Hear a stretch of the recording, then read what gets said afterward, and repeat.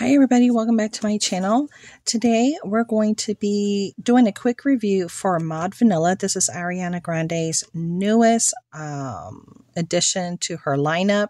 She also has one that's called Blossom. Now I chose not to get Blossom and I chose to get the vanilla because I read some of the reviews and I said, okay, I think vanilla is going to be my jam. So as you can see, the box has, her photo going all the way around. And let's go ahead and look at the actual fragrance. Now, as you can see, the bottle itself is very unique. It's different.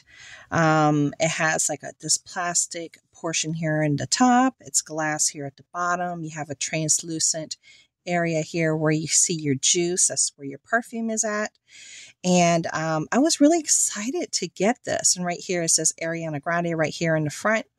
And like I said, there's two different variations, vanilla and blush. I chose to get only vanilla. Now, I'm going to pop her open just like so. Oh my gosh, I can smell it. I can smell it in the lid. Now, I've been wearing this, you guys. Oh, it smells so good. I've been wearing this, you guys, for a few days now. Make sure it's closed. For a few days now. And what I can tell you is this is a sweet gourmand scent. Now, I did read some reviews. A lot of people were saying this has the DNA of God is Woman, which is another one of her fragrances, along with Cloud. I have both those other fragrances. And you guys, I'm not getting that. I'm honestly just not getting that. What I'm getting is this beautiful, sweet, gourmand vanilla scent that is very playful, very playful. Reminds me of sugar, reminds me of marshmallows. It reminds me it has a very slight fruitiness, which does not last very long. So a little bit of a sugary lollipop. It does have a powder note in here. You do have a drop or two of coconut, which dissipates very quickly. It just kind of melds together and weaves itself within the scent itself. And believe it or not, it does have some plum and freesia in here, which is something that you kind of smell in the middle notes. In the beginning notes, you get more of that little musk, that gourmand sweetness of the vanilla. And then it does have praline, which lends itself to that sugary nuttiness. It's just such a beautiful, sweet, gourmand scent. Now, as far as the longevity or the sillage, as people like to say, the projection, I feel that this is not a perfume that projects very well.